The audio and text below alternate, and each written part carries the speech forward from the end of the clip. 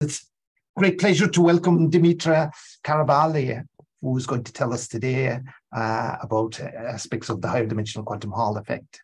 And she's visiting us virtually from New York. Thanks, Dimitra, for joining us. We appreciate Thank you. Thank you for inviting me to give the talk. So I think I'll give a kind of a reviewist talk on the work that Parameswaran, Nair, and I have been doing on and off for several years now on higher dimensional quantum Hall effect, and in particular, quantum Hall effect on complex projective spaces. I will focus on two topics: the effective actions, which is an older work, and some more recent work on entanglement entropy.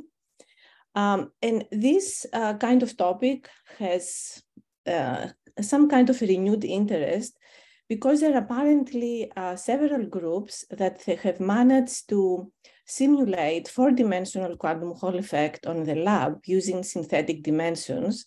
And I will talk a little bit about that later.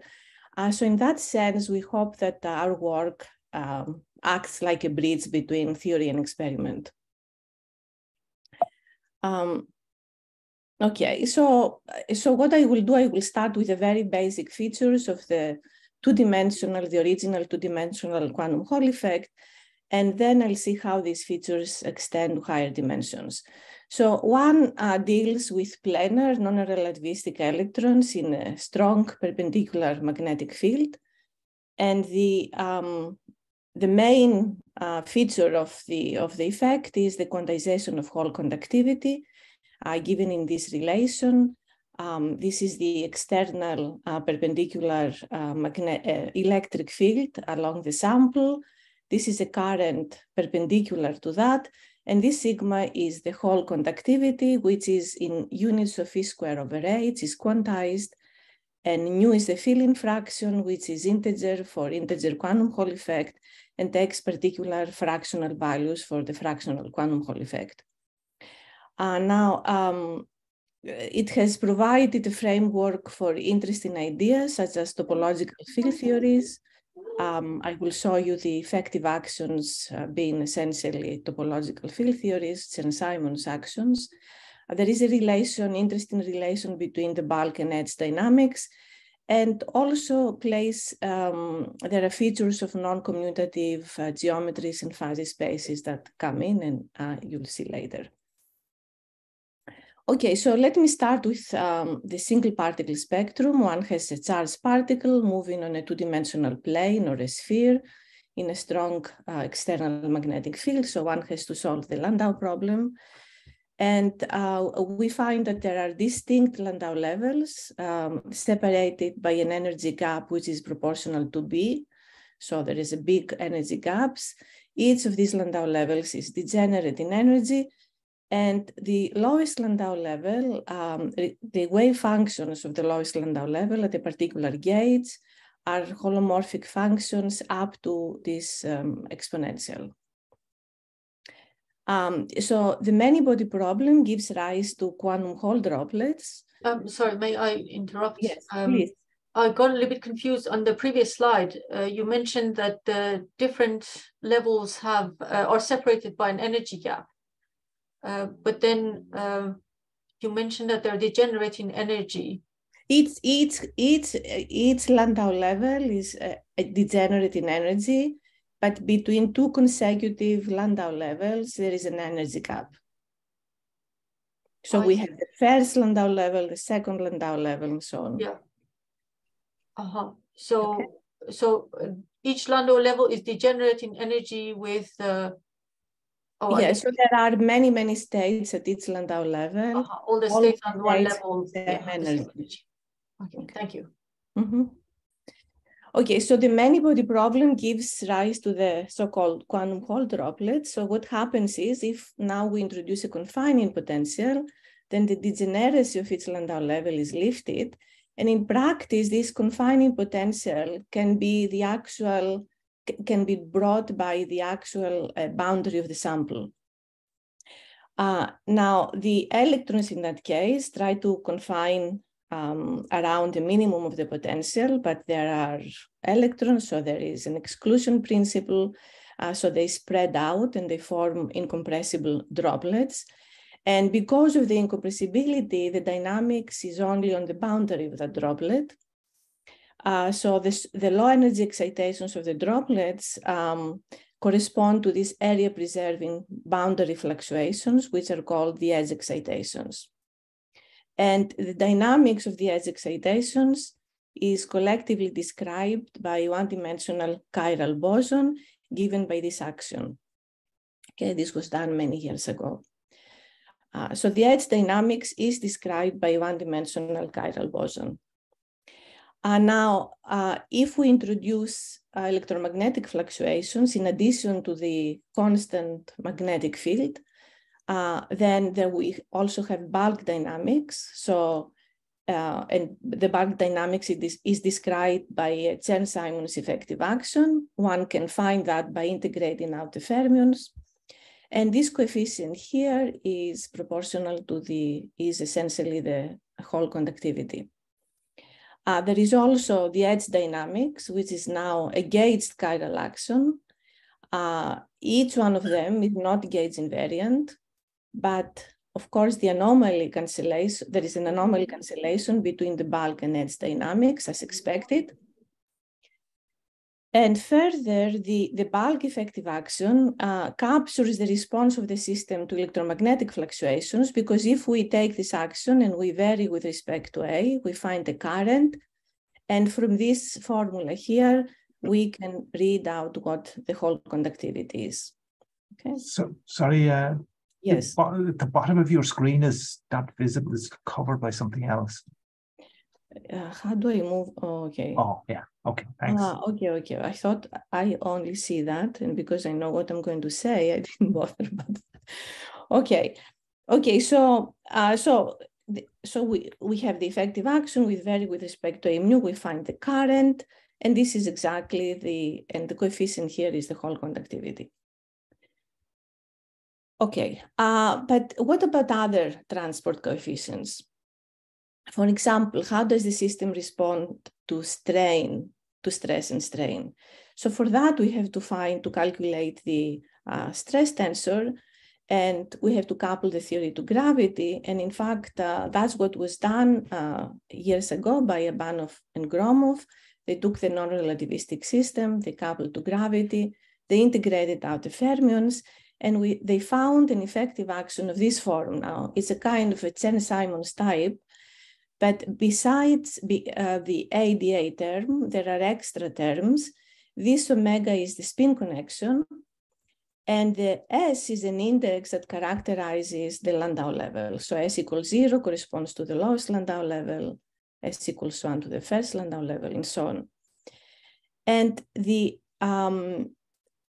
variation of effective action with respect to omega 0 now gives rise to a new transport coefficient, which is the whole viscosity.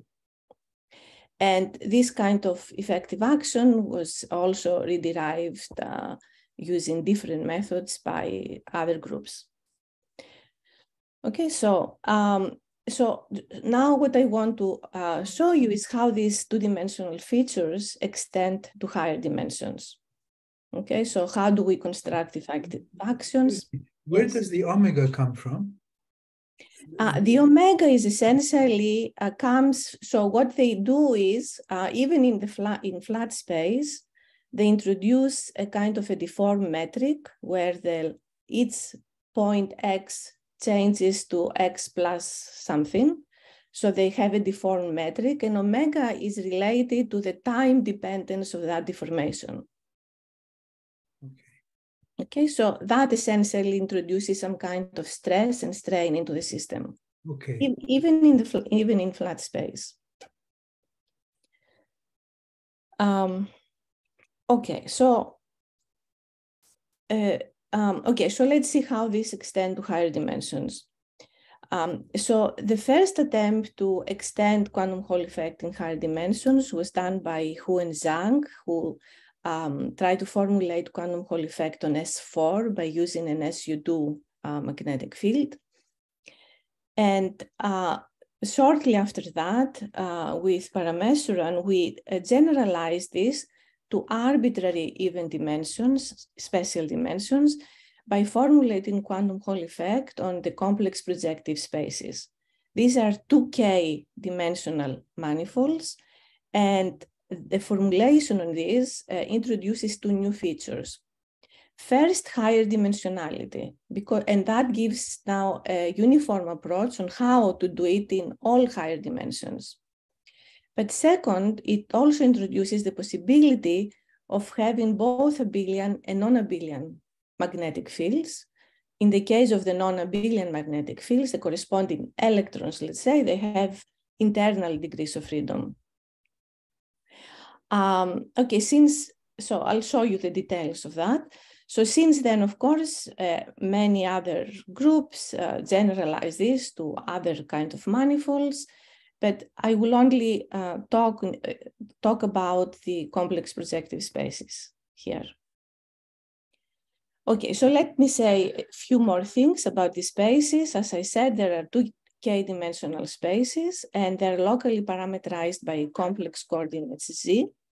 So the metric in these spaces is the usual Fubini study metric, which is given by this expression.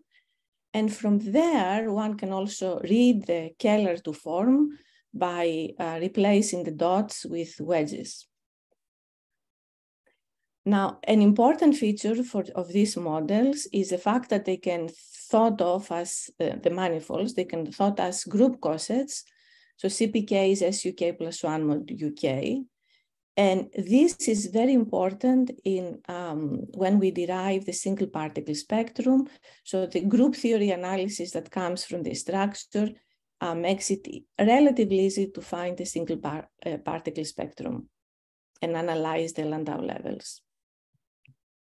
Okay, some general features. Because of this UK, we can have both a U1 and SUK background magnetic fields. The Landau wave functions are functions on SUK plus 1 with particular transformation properties under UK. As I said before, there are distinct degenerate Landau levels. We see the same feature here. And consecutive Landau levels are separated by energy gap. And each Landau level forms an irreducible representation of SUK plus 1, whose degeneracy in energy is relatively easy to calculate. So let me go briefly over some of the features of the single particle spectrum. I'm sorry if I may jump in again. So I'm a little bit slow. So the Landau levels, they are degenerate in energy, and what is the property that distinguishes between them? Is it the internal degrees of freedom? No, the fact that so in this particular case, each Landau level forms a particular representation of SUK plus 1, and they're degenerate. The degeneracy is the main feature of the Landau, each Landau level. So there are groups of single particle spectrums arranged into Landau levels. Each Landau level is degenerate in energy. Yes, but so you also say that they are distinct. I mean, do you mean that the levels are distinct from each other, or yes, the levels are distinct from each other. Oh, I see. I thought you were saying that the states on each Landau level are distinct from each other. Well, the states are distinct also. There are each Landau level has, let's say, number n of states there. Okay. That degeneracy is fixed group theoretically, and I will come into that. And consecutive Landau levels have this energy gap. Yeah, so those n states, the magnetic field. The n states on the same Landau level, how are they distinguished from each other? By the group, they'd say it's very much like an atom, Venus. You have energy levels in an atom, and you can have the P and the SPD could all be degenerate. Yeah. But and they're determined by group theory.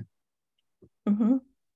Yeah, just that. I mean, I thought there is some internal degree of freedom that distinguishes. Well, so you can think of the degree of freedom as the hypercharge of this SUK plus 1. They are in a multiplet of a group multiplet of SUK plus 1.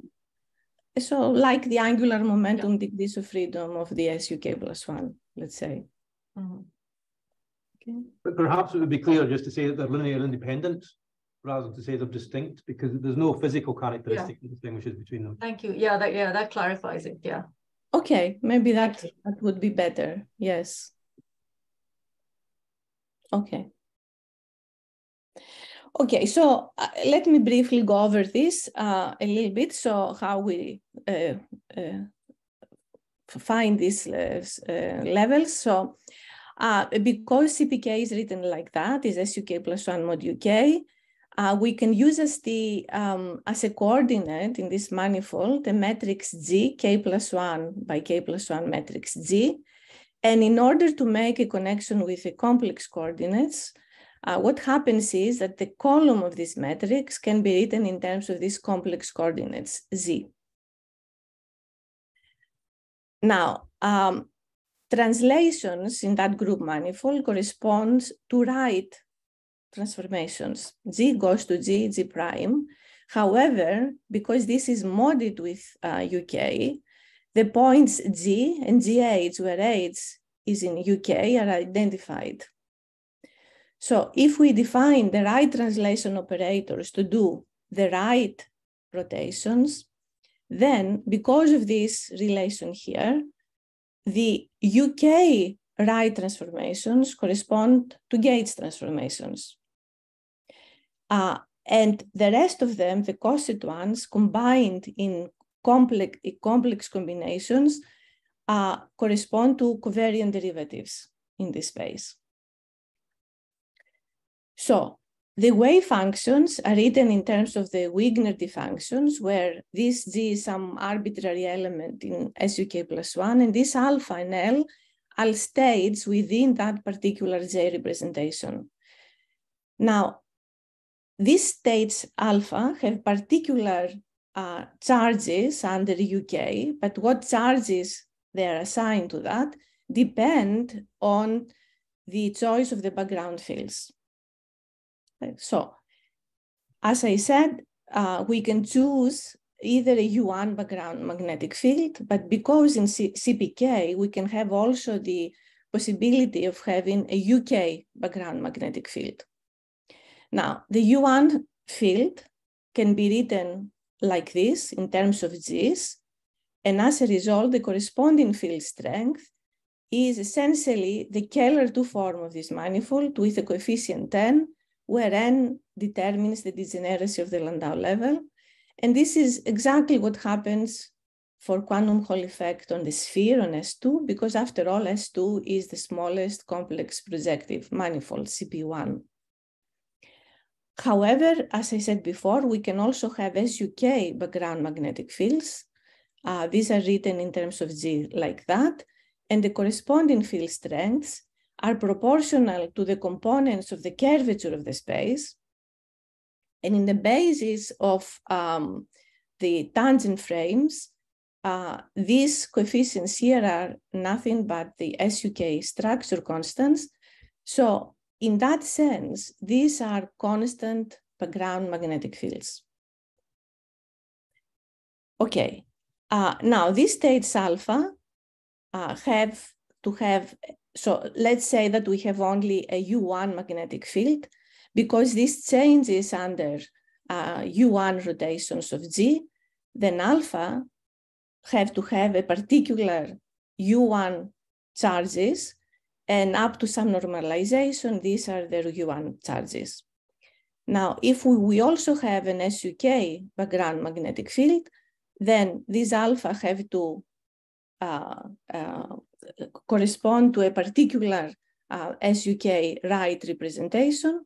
So in summary, the wave functions for each Landau level, they form an SUK plus 1 representation J, such that these states, the right states, have a particular U1 charge, which is proportional to n, and they belong to some finite SUK representation, which we call J tilde. Okay. These L's count the degeneracy within the Landau level, and it goes from 1 to the dimension of the SUK plus 1 representation. And these alphas goes from 1 to n prime, which is the dimension of the SUK representation, and they play the role of some kind of internal index. Okay, now we can come to the Hamiltonian of the theory. So the Hamiltonian is written in terms of these covariant derivatives, and one can show that it has this form where these are the quadratic Casimirs of the representations. So you see why they are degenerate, because if you fix J and J tilde, all these states have the same energy. Now, the lowest Landau level satisfies R minus on psi 0, which is the analog of the holomorphicity condition. The fact, remember that on the plane, the functions are holomorphic, the lowest Landau level wave functions are holomorphic functions. And in that case, this state alpha is the lowest weight state, which determines the full representation. For example, if we have a U1 magnetic field, then the lowest Landau level wave functions can be written in terms of complex coordinates like that. These form an SUK plus 1 representation of this dimension, and they're degenerate with this energy. So, however, we can also construct wave functions, nonabelian wave functions. Okay, so now what I'm going to do is I'm going to leave aside the complexities of the the single particle spectrum, and I want to determine a little bit the dynamics of this chiral droplets that I mentioned before, more generally. So suppose we have a quantum Hall effect on a compact space M, and let's say that the lowest Landau level defines an n-dimensional Hilbert space. So as I mentioned before, in the presence of a confining potential, we have these incompressible quantum Hall droplets. And let's say that k out of the n are occupied. So if I write this density matrix here, I start from the lower state and I start filling them up. So k of these are filled, and the rest, the n minus k, are unoccupied. Now, the most general transformation that preserves the number of occupied states is unitary transformations, UN transformations. So as a result, under time evolution, this rho 0 goes to rho, which is this, where U is an n by n unitary matrix. So in the sense, this unitary matrix U serves as a collective variable describing the excitations within that lowest Landau level. Now, we can write down an action for this U, and this action takes this form where V is the confining potential, which leads to the evolution equation for the density matrix as expected. So in that sense, this is a universal matrix action which has no explicit dependence on the properties of the space on which the quantum Hall effect is defined, whether we have abelian or non-abelian magnetic fields or anything like that. However, we can bring in the features of the space-time features of the quantum Hall effect by using the same technique that we do in non-commutative field theory in the following sense.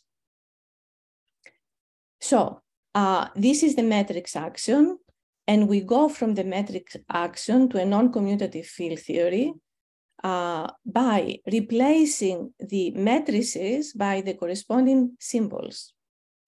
What I mean by that, a symbol is essentially the matrix, symbol O is the matrix O sandwiched with a single particle spectrum. These are the single particle wave functions, psi and psi star. So I go from an operator to a classical function. Further, if I take the symbol of a product of matrices, that is the star product of the two symbols, and the trace, the matrix trace, is replaced by integration over the measure on the space that the quantum Hall effect is defined. Okay, so that universal matrix action is now equal to the to a non-commutative bosonic field theory in terms of use and the star products. Okay, so now I claim that this action is the exact bosonic action which describes the dynamics of the lowest Landau level fermions. And this is something that was used by Sakita a long time ago in a two-dimensional context, and also by the group of Das and Dar, Mandal, and Wadia when they were talking about the C1 string theory. So this is a way essentially to integrate out fermions in circumvent that, so you can write down an effective field theory by integrating the original fermions. That's exactly what is done here. Okay, so now I want to take an extra limit, the limit where I take n to infinity. So I want to take a large number. The dimension of that Hilbert space is large, so the number of occupied states is also large. So what happens is that this theory here, this non-commutative field theory here, essentially reduces to a chiral edge action. And this is what I want to mention now. Sorry, Dimitra, can you remind me, why was it first order in time again? I missed some. How were you guaranteed that the action you wanted to consider was first order in time? The action maybe this previous slide. I'm sorry, I didn't write here. Yes. Mm-hmm. Is that the one you are looking? Yeah, you're. Okay, so I'm saying, suppose I start with a particular, I have a confining potential, I start with some droplet. Yes. What are the possible excitations of that preserve the lowest Landau level condition? Yes, I can see that you've got a unitary matrix that you can rotate some it with. That's fine. Unitary transformation. So now, so U is like a collective variable, and I want to write an action for that U. Okay, so what is the action? I'm saying this is the action that will give me the evolution equation for the density matrix. So I start with this action. This is a matrix action, but I can always write it in terms of a non-commutative field theory by taking star products with respect to the single particle spectrum of the manifold I have, and that is the CPK manifold. So once I do that, then the possible excitations on the lowest Landau level are given in terms of this non-commutative field theory. But now I want to take the large n limit and see what is that effective field theory. So what I'm saying is now that if I take the large n limit, this theory becomes an edge action, okay, which is defined on the edge of that droplet. And I want to show you how it works for a Yuan field, the final result, of course, and then I want to show you how what it looks like when I have a non-abelian magnetic field. Okay, so in the case of a magnetic field, the boson field U is written as e to the I phi, and there are two important ingredients. The first ingredient is that the symbol of a commutator reduces at the large n limit to a Poisson bracket. Okay, where omega is the symplectic structure of CPK. And further, the density matrix, the symbol for the density matrix, becomes essentially a step function where it's constant inside the droplet and zero outside the droplet. Okay, with these two ingredients, what happens is that the effective action becomes an edge effective action of this form. Now, so this L phi, this is a derivative along a tangential direction on the droplet. Now, if that was one-dimensional case, then of course, for one-dimensional, for a two-dimensional droplet, the boundary is one-dimensional, so there is a single tangential derivative. However, if I have a higher dimensional droplet, then there are many tangential derivatives on the boundary. But what happens, and that's interesting in this type of theories, the propagation is along a particular direction, a particular tangential direction, which is chosen by the theory. And that is a Poisson bracket to the radial direction on the droplet, okay? So essentially, although this is a higher dimensional theory, locally it's like a collection of one-dimensional chiral fields with a multiplicity, and the multiplicity is given by the dimension of the transverse dimensions, transverse space, okay? So it's higher dimensional, however, it's a collection of one-dimensional chiral fields because the propagation is along a particular direction on the boundary, and that's important.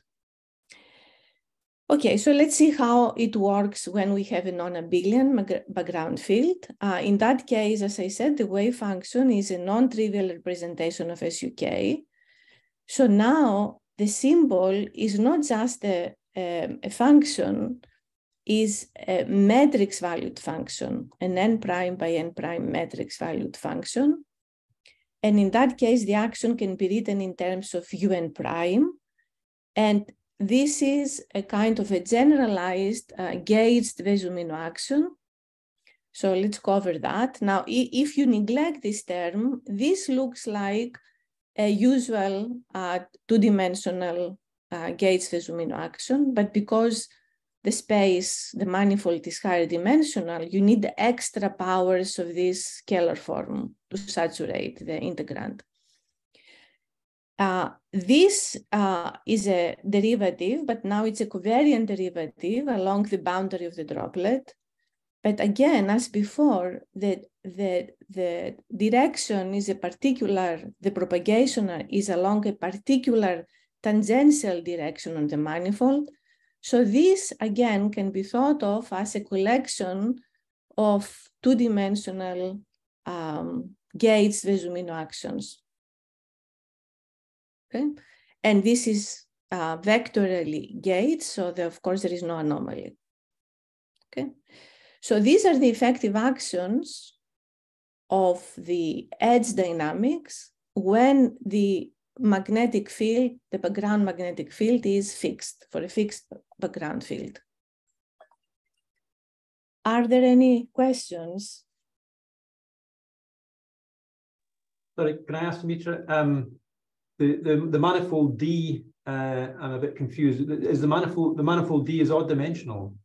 Okay, yeah. So the boundary of the D, yes. So I have included in time is included here also. It's time. I see. Okay, thank you. Yeah. Yes.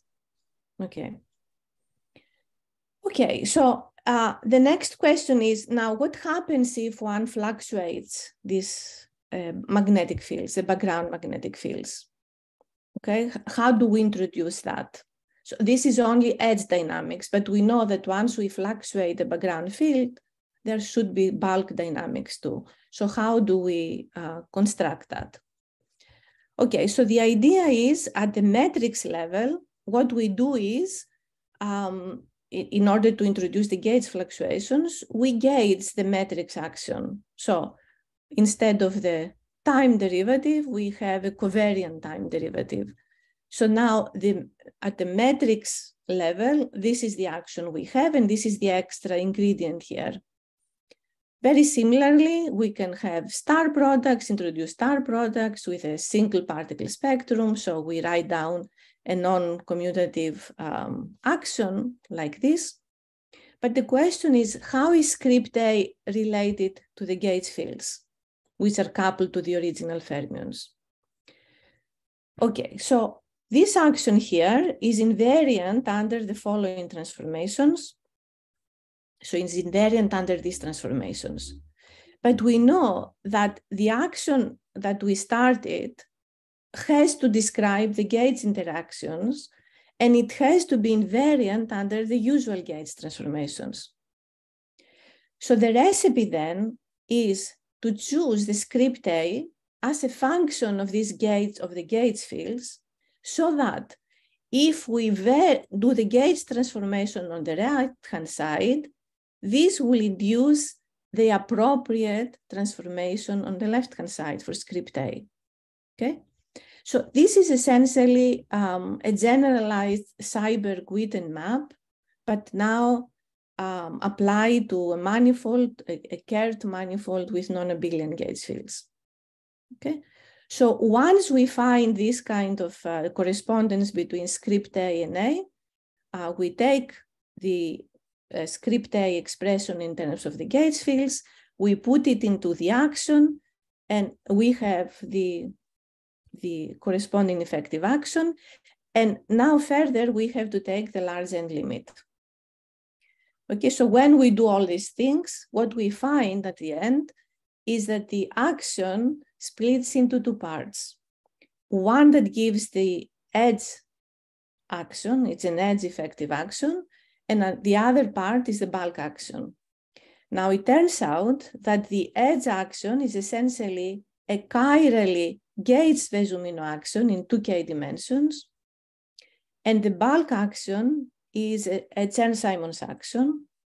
Now, each one of them is not Gates invariant because the chirally Gates one has anomalies.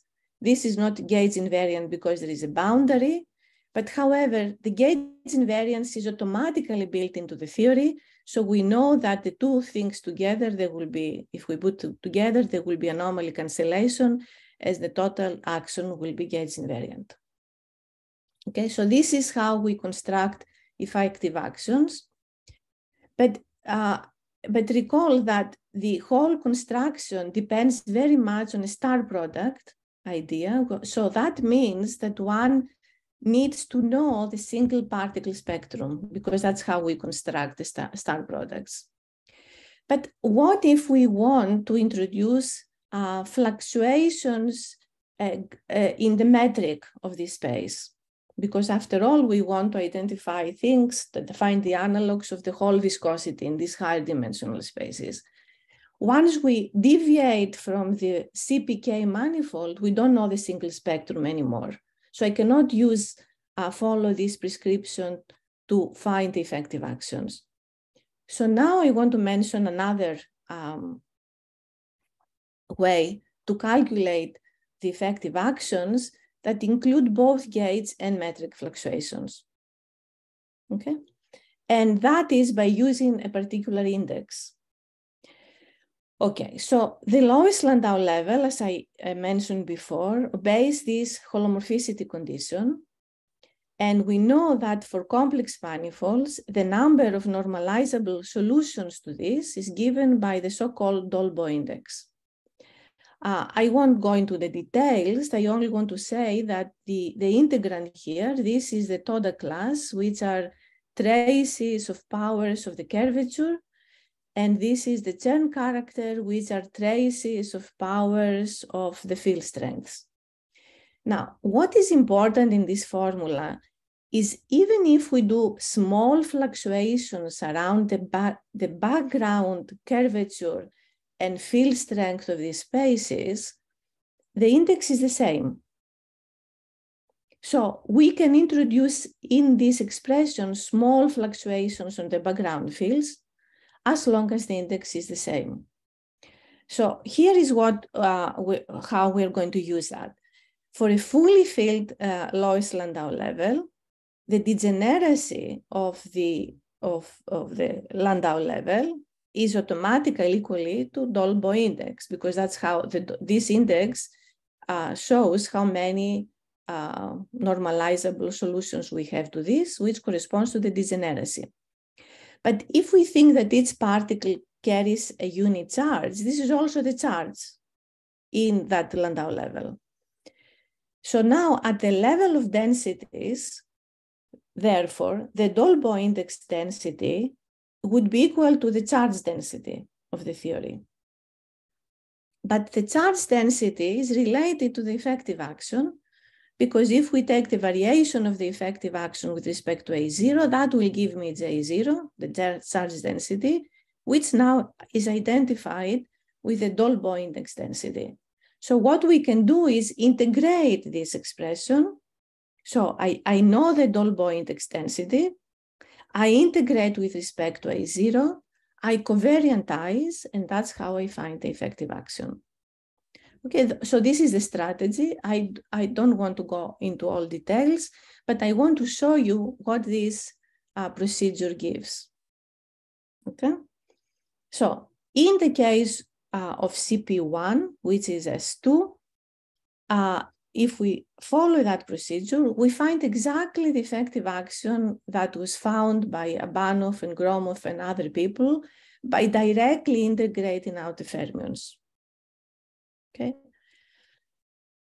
So let me, however, now we have very general results for arbitrary dimensions, higher Landau levels, and non-abelian magnetic fields. Okay, so I mean, there are compact formulas that give that, but I'll give you just an explicit one more example.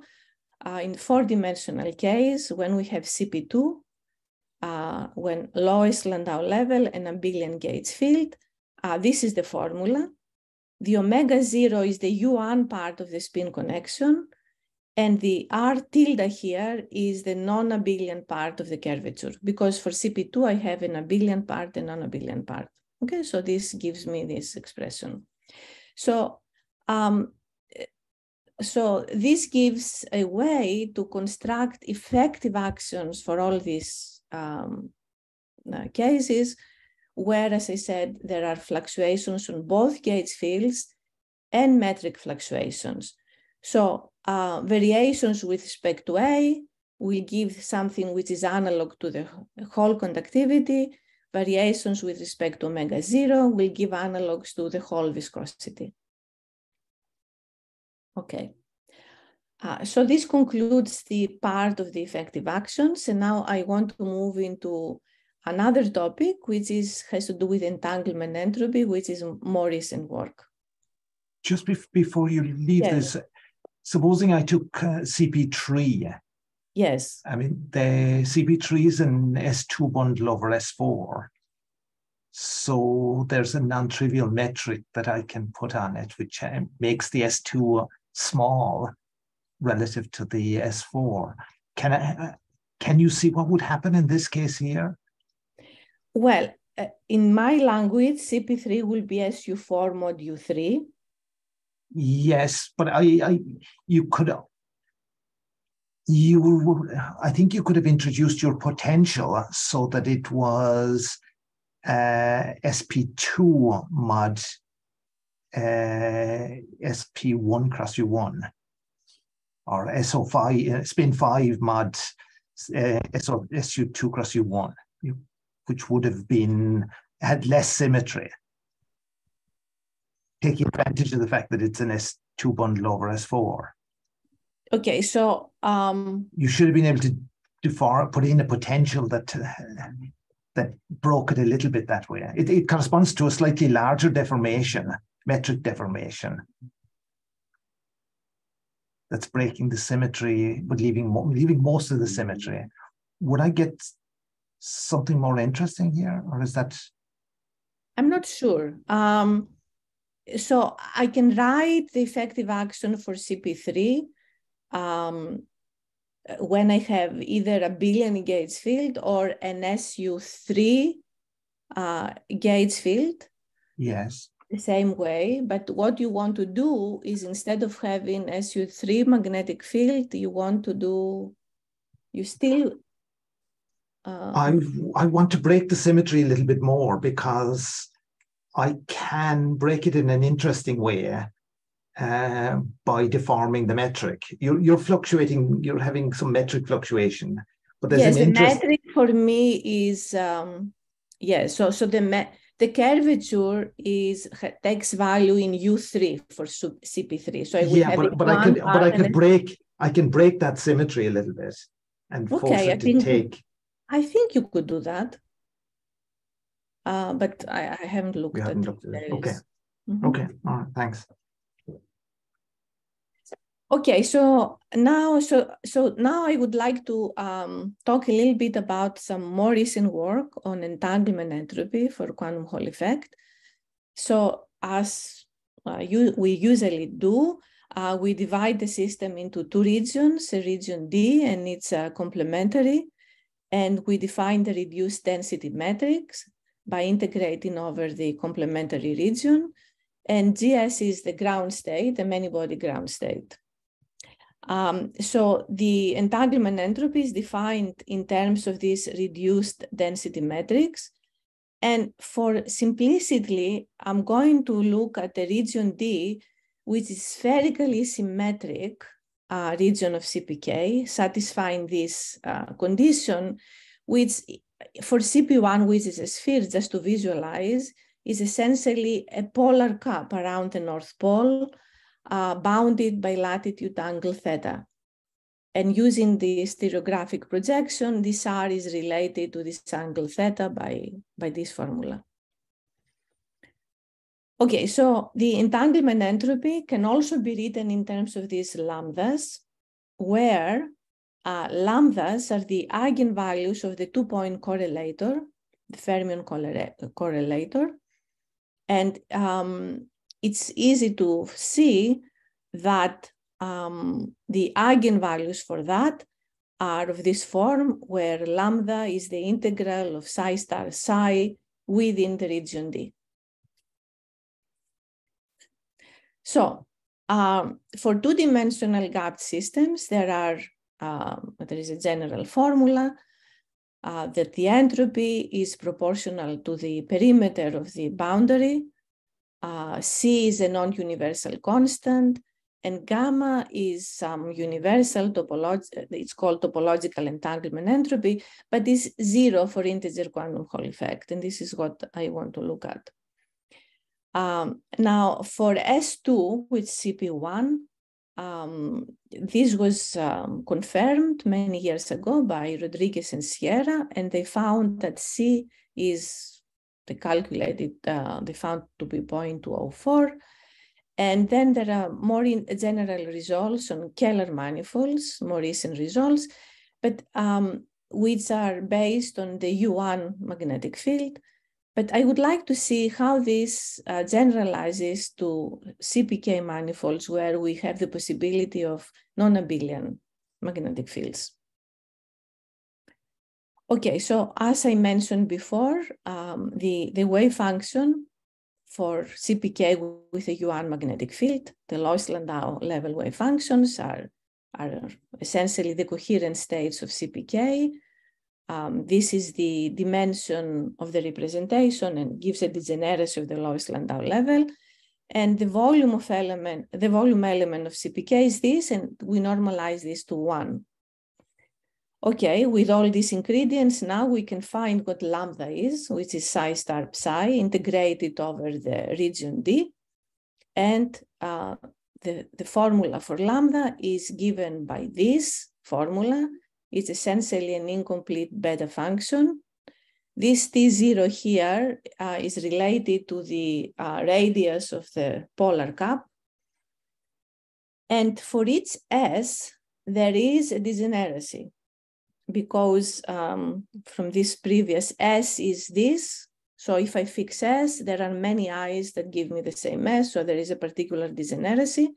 So the entanglement entropy is given by this degeneracy factor times the entropy per mode S, which is given by this formula.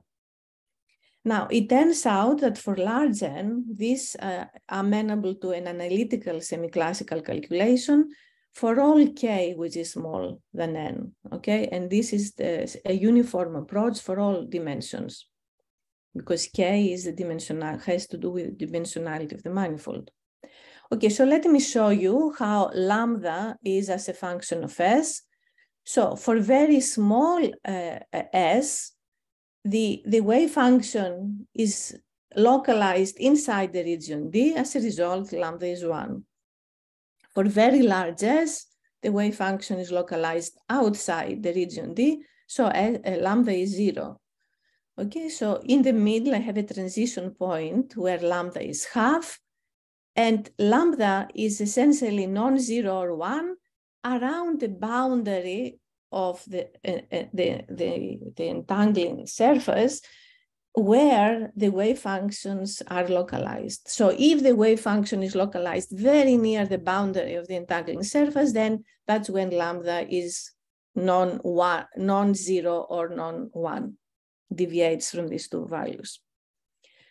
Okay, further, if I now plot the entropy per mode, because remember the entropy per mode had this expression, if lambda is 0 or 1, that is 0. Okay, so the H has support only around the regions where lambda is non-zero or 1, which is essentially the boundary of the entangling surface. Okay, so only wave functions localized around the boundary contribute to this entropy. Now, some features here, if we go back to this, the graph of lambda, you see that the profile is exactly the same, whether k is 1 or k equals 5, for any k. So for any dimension of my CPK, these lambdas are the same, have the same profile. Now, the entropy per mode is essentially now, okay, so I have a red that is the exact expression, the exact value, and this dotted thing shows a Gaussian approximation. So this is a very narrowly picked Gaussian. So as a result, I can evaluate this by using a steepest descent approximation, an analytical approximation. So what we find is that the entropy takes this form. This is the geometric area of the entangling boundary. And this is, so we find that the entropy is proportional to the area times a coefficient that depends on K. And this agrees very well with the result that was found for k equals 1 by Rodriguez and Sierra. Now, if we express, however, this entropy in terms not of the geometric area, but what I called phase space area, then this has a universal expression for any k. Okay, so what do I mean by phase space area? Well, the phase space volume essentially is the number of degrees of freedom, so the degeneracy of the lowest Landau level. But this is the measure for the CPK. So from there, I can extract the phase space area, which has this form. And you see that this factor is exactly the factor that appears here. So if I express the entropy in terms of the phase space area, the coefficient in front is independent of k, and this gives me a universal formula for any dimension. Okay. And now I would like to see what happens if I have a non-abelian background field. This was for a abelian background field.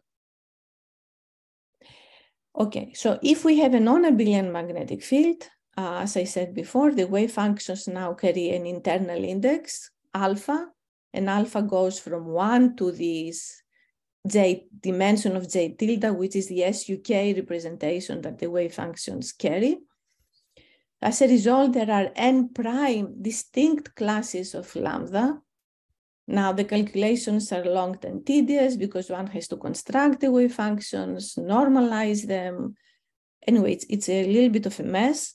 However, if one takes the large n limit, then what happens is that the entropy is like the abelian entropy multiplied with this dimension j tilde, n prime factor. Similarly, the degeneracy of the lowest Landau level at this limit is the degeneracy of the Landau level for the abelian case times this factor. So this factor is carried through also when we define the phase space area. So as a result, the formula for the entropy is universal for both abelian and non-abelian background fields and in any dimension, okay, which is nice. Now, this happens for the lowest Landau level. So the question now is, does this extend to higher Landau levels? And the answer is not quite, but it's interesting to see why not. Okay, so are there any questions? Can I just ask a quick question, Dimitra? My recollection is, and the top you've taken a U1 cross SUK magnetic field. My recollection is that for K equals 2, I think the second Chern class, if you have no U1 factor, if you just have the SU2, the second Chern class associated with the rank 2 bundle is actually a fraction, it's 3/4. So the pure SU2 field doesn't really exist in CP2. You need the U1 factor. Does that extend to higher dimensions? Or is it just U1 factor, even dimension or even K or? Yeah, so U1 factor is very important in that case because the U1 charge essentially is that little n, and we have to take n going to infinity for the thermodynamic limit. If we don't have U1, then the dimension of the SU2 representation has to go to infinity in order to have a large degeneracy for the lowest Landau level. And large n in all this discussion is very important. Okay. Yeah. So it's only n equals 2 that you get the 3/4. It's a small n thing. Yeah. Yeah. Okay. So I absolutely need the U1 factor in all this discussion. I can add the SUK background field, but the U1 field is there. It's like the monopole for the S2 quantum Hall effect, and that is there in all these cases. Thanks. Okay, so let's talk a little bit about the higher Landau levels, and for that I will restrict to S2 case, to the CP1, to make it easier. So let's look at the first excited Landau level. Now, the degeneracy of the qth excited level is n plus 2q plus 1, which is for small q and large n. It's more or less the same for all the Landau levels, the first excited Landau levels. So one can write down the wave function for the first excited level and find the corresponding lambdas. Now, if we plot this lambda as a function of s, the profile looks more or less the same as before. So for small s, lambda is 1 because wave functions are localized inside this region D. For large s, lambda is 0. But however, there is a very distinct step-like pattern around this transition point, like a plateau. And one can trace that to the fact that the first excited level wave function has a node. And in fact, one can show generally that the qth excited Landau level wave function has q nodes. So there is this plateau kind of feature. As a result, if one draws the entropy per s, then there is a broadening around the transition point. So this is not anymore a sharply peaked Gaussian. As a result, the analytical semiclassical calculation I did before, which depending on the Gaussian profile, does not work anymore. So I can only calculate numerically that the entropy for the first excited level is some number bigger than 1 times the entropy of the lowest Landau level. So what is determining the width of that flat region? This has to do with the fact that at lambda equals half, there is a kind of plateau. So this plateau here determines that the broadening of the entropy here. I understand, but what feature of it is determining how wide that broadening is? Because it looks like it has some characteristic. I cannot say that exactly. Presumably, as you scale in some way, this gets narrower.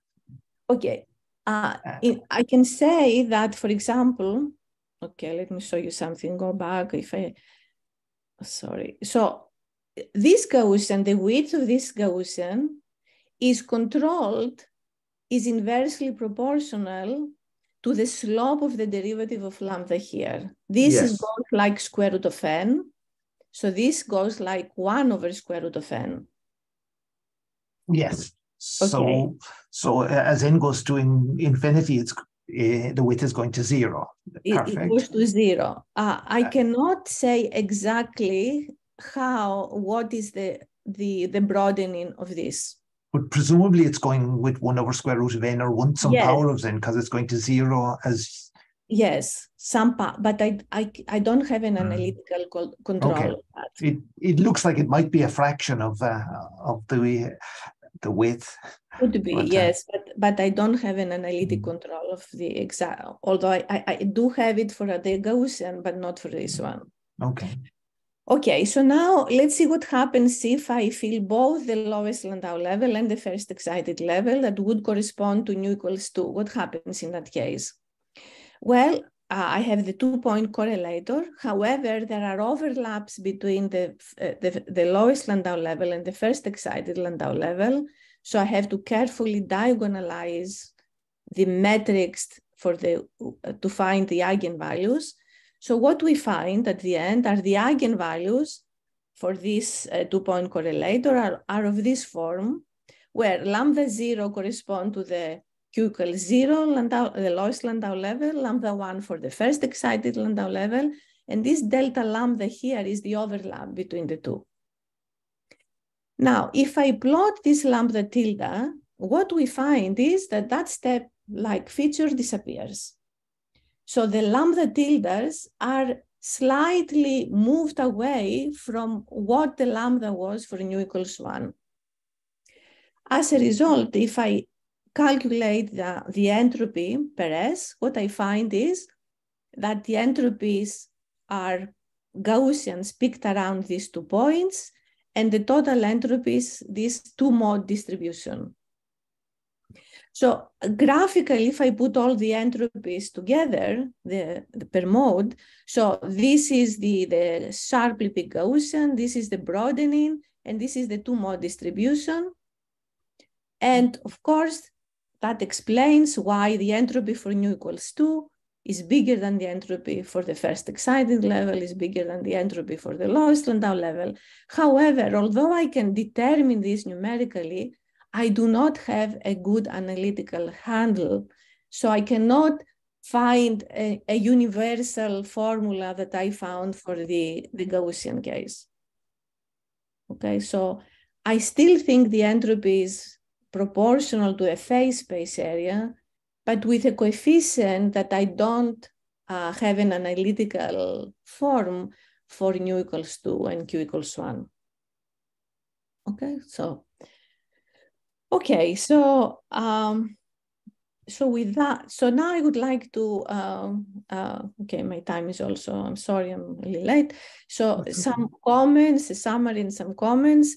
So quantum Hall effect on CPK serves as a platform for quantum Hall effect for arbitrary even dimensions. And several years ago, this would be a completely theoretical exercise, but as I said, there are now experimental realizations of 4-dimensional quantum Hall effect using synthetic dimensions. And here I put 2 groups, and there are many authors, and I'm sorry I didn't put all the names. So there was a proposal by the group of Zilberberg and et al. Starting from 2015. There is a new paper that came out. I think there is a French collaboration in 2022. So what happens is the following. So there are many ways to use synthetic dimensions, but in cold atoms, for example, so this paper uses a lattice of cold atoms. So, but each atom has internal degrees of freedom, there are internal states. So by using a laser, they simulate a transition along these internal states. So essentially, the transition along the internal states can be thought of as propagation along extra dimensions. So in this particular paper, for example, the 4 dimensions, there were 2 real ones and 2 synthetic ones using this idea of internal states. And what they found, 2 important features. First of all, in 4 dimensions, there is an analog of Hall conductivity, like in 2 dimensions. For us, because we used the integer quantum Hall effect, that nu equals 1 for the lowest Landau level. But that is also related to a Chern class of in electronic band using the Berry curvature.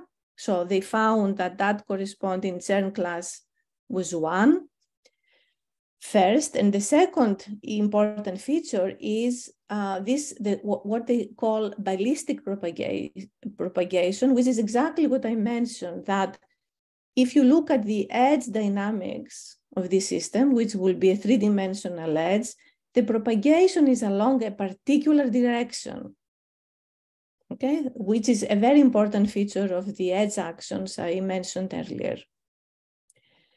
Okay, so in that sense, you know, there is some, you know, I think that's, of course, interesting. I'm not sure how far it can go because it's very hard to put kind of, to control the interactions in this extra dimension. So they can see features of the integer quantum Hall effect, but I'm not sure how it can go.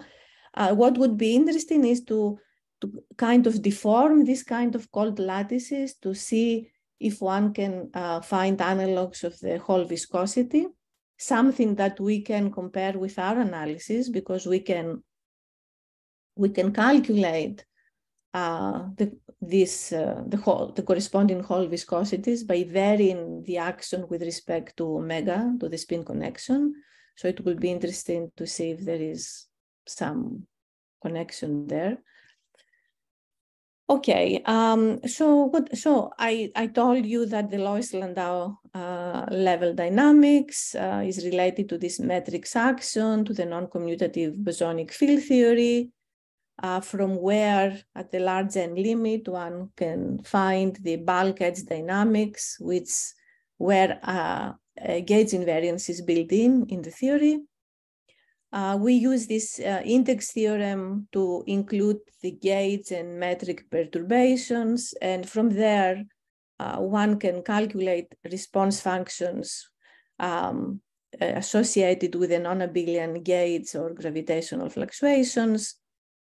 I mentioned the entanglement entropy and the universal formula, which is valid for any dimension and abelian and non-abelian background for nu equals 1.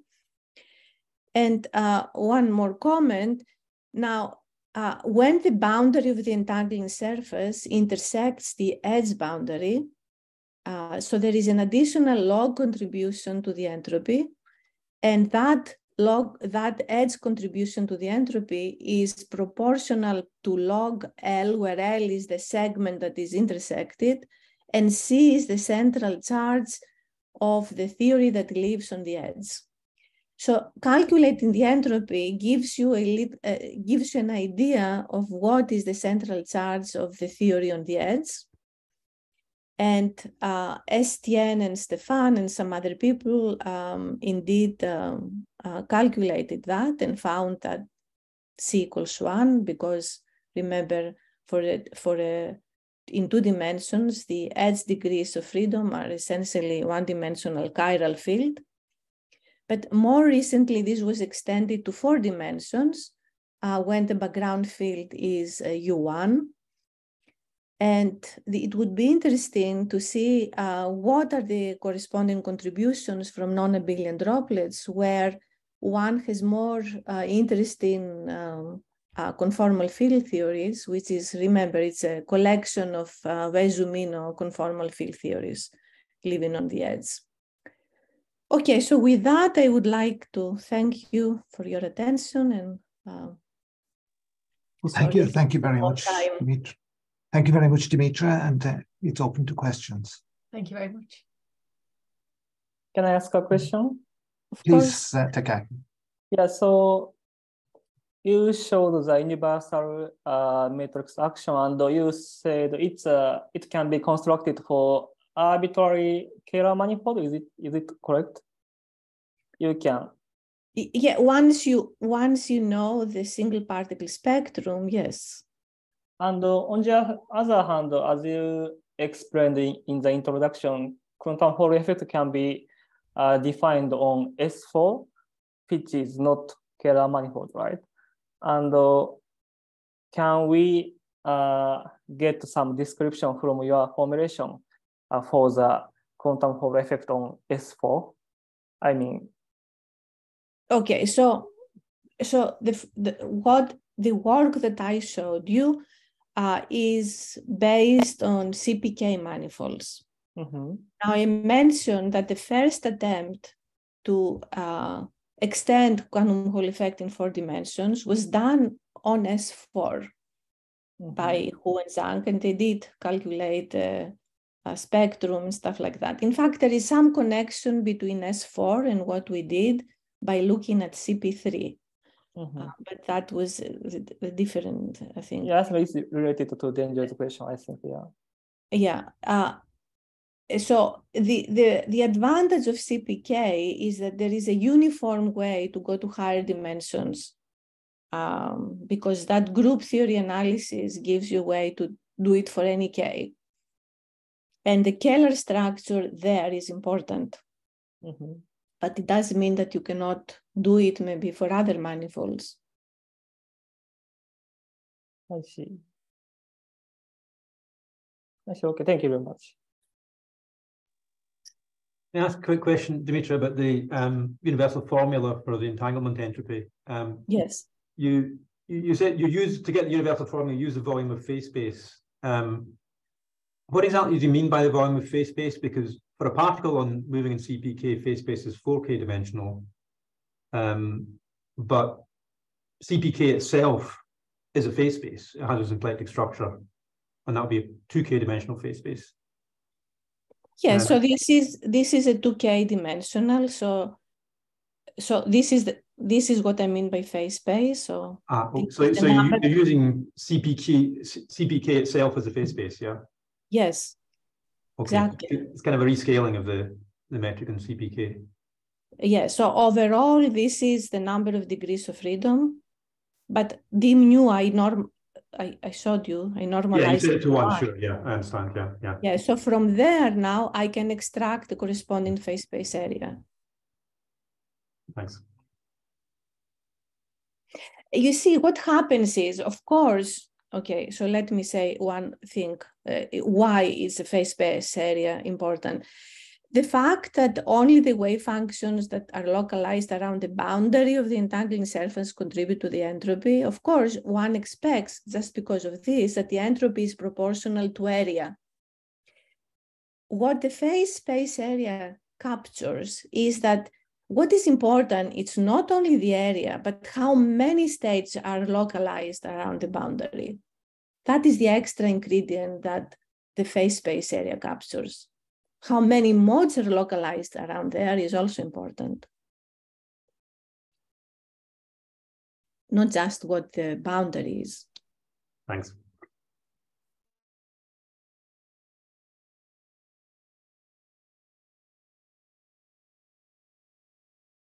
Do we have other questions? Or maybe if not, I will stop the recording and we can be less formal.